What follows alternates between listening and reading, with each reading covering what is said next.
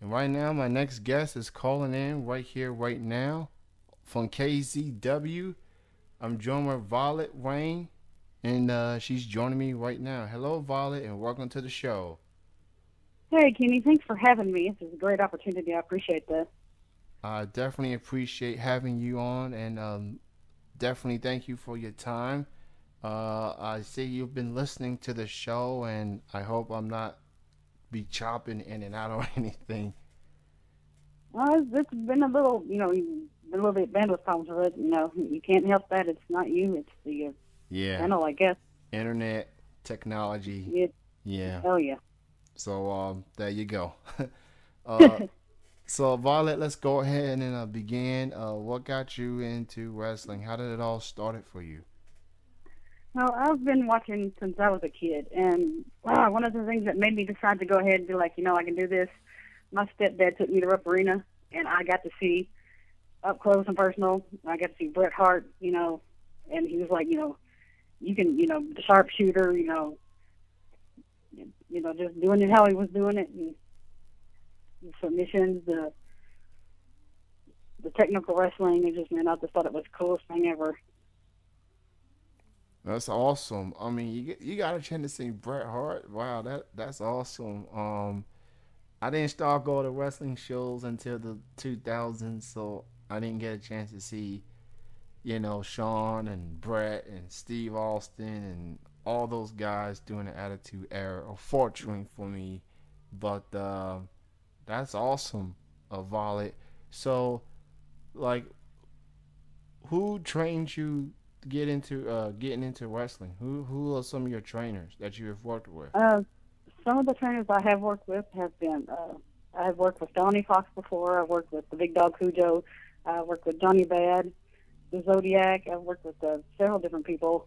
But right now I'm working in KZW and trying to train, when I can, and watching videos and studying. And everyone who's been a part of my career has been, has added something and made me who I am. And I continue to learn and be who I can be, and hopefully one day be a.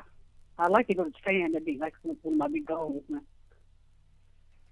That's definitely awesome. So do you remember your first ever wrestling match that you ever had, and if so, who was your opponent and what company it was at? It was actually quite a while back. It was my first match. It was actually a battle royal. It was several different girls in it. I probably couldn't tell you who all was in it at the time, but I was underneath the mask and just trying to. I was just nervous and scared and did my thing basically best I could, and got thrown out of the ring and lived to fight another day. Well, at least that's good. You made an impression. You made a name for yourself, and your opponents recognize who you are and what you're made of. Uh, what I want to ask you is, of all the type of matches that you've been a part of, do you consider the Battle Royal the most difficult match to get ready for, considering it's not just you versus one person, it's you and multiple wrestlers? It's pretty much you have to have the eyes at the back of your head. Yes, that is true. Battle royal is, to me, or at least for me personally, to get difficult to get ready for, because you have no friends. Everyone's wanting to win and be out for themselves, and it's a thing. You got to do what you got to do to win, and even tag teams, great tag teams, have turned against each other in a battle royal. And like you said, eyes in the back of your head, and next thing you know, you're going to be thrown out, even by one of your best friends. You never know what's going to happen. So currently, as you brought up, you now work for KCW. Um, what's it like working with them? How's it all been for you thus far? KZW actually has been awesome. Uh, I have a great time there. Currently, I am the Bombshells champion, but like I got fierce competition with Michelle Myers and Venus and whomever Michelle or whomever somebody Michelle. I guess Michelle books it. I don't know. She gets on my nerves and won't beat her up. I can get her in a street fight February 1st. in Russell Springs. So everybody needs to come out and see that.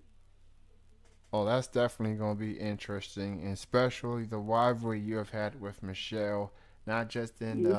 in KCW, but I think you got a rivalry with her at the Bluegrass Championship Wrestling. I think that's what the name of the company. I've fought with her through Bluegrass Championship Wrestling. I've been to Harlan and had a casket match with her there, and street fight with her in KZW, and where she got the better of me that day, but this time is going to be different, and we're going to light the street fight. Everybody come out and join us. It'll be fun. Most definitely, and everybody go check that out. Of course, I am joined with Violet Rayne here on Triple Threat Wrestling Radio. So, what are some goals you want to set for yourself? Obviously, you're all the bombshell champion. That's a goal itself. But what are some goals you want to accomplish this year?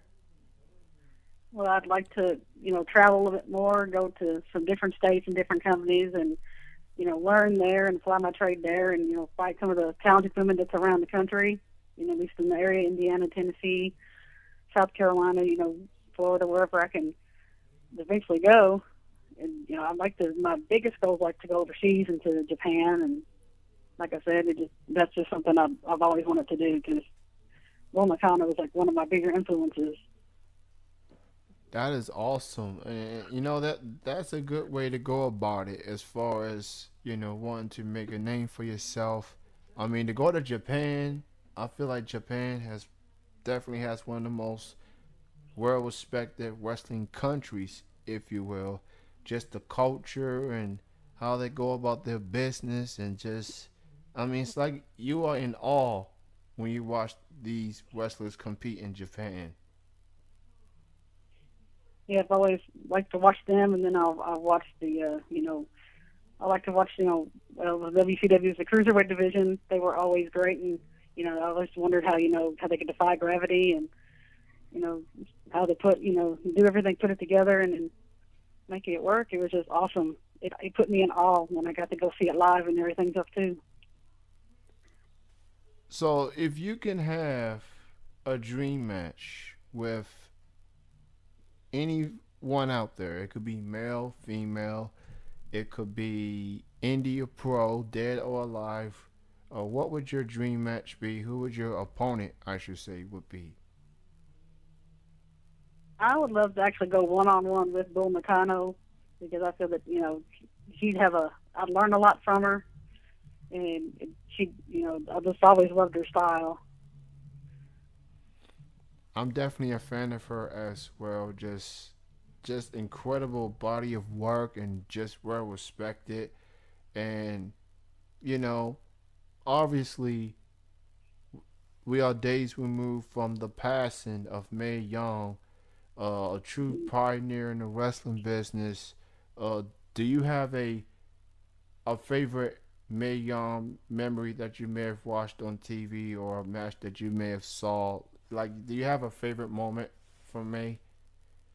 Uh, well, like you said, May was a pioneer, and I was listening a little bit earlier, and I totally agree with you. I was in awe when she took the power bomb at 70 years old, man, because you never know. You're not going to have many people to take a table power bomb, much less one at 70. That's like one of my favorite things of hers. And she was always, tell it like it is and kick butt. Yeah, to this day, I'm still dumbfounded that she wanted to go through that. I mean, no elderly woman should have to go through that, or elderly person for that matter.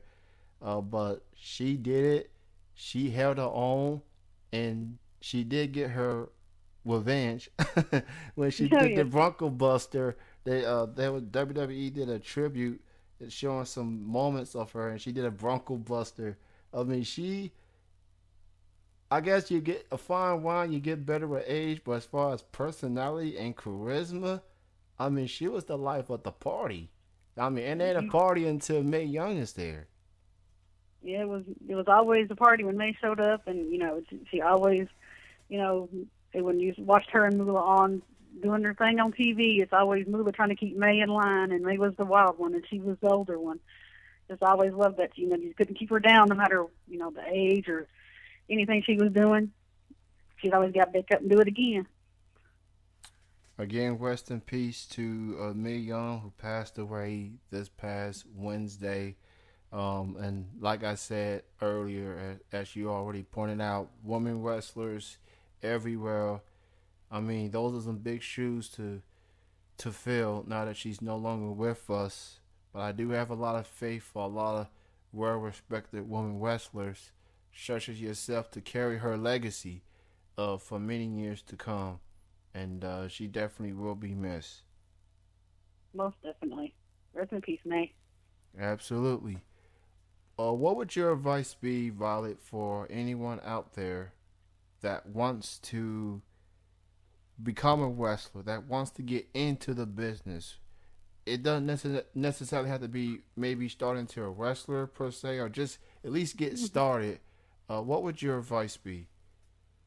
Well, honestly, you know, I don't feel I can really give an opinion on this, but from my perspective, what I've been told is, you know, get a decent trainer, listen to them, be safe, respect your vets, learn your psychology, and, you know, you don't have to keep doing spot after spot after spot to tell a story.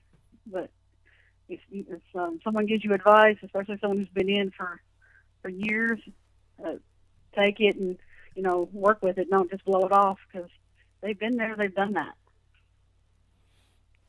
Absolutely, where words are said, and especially the psychology side of things. You know, you got to go through a character, you got to go through storylines, and I mean, this is not boxing or MMA when you just beat the person up. You got to go through character, you got to go through storylines, you got to go through angles, and you're not going to be the person winning every single match. You know, you just got to.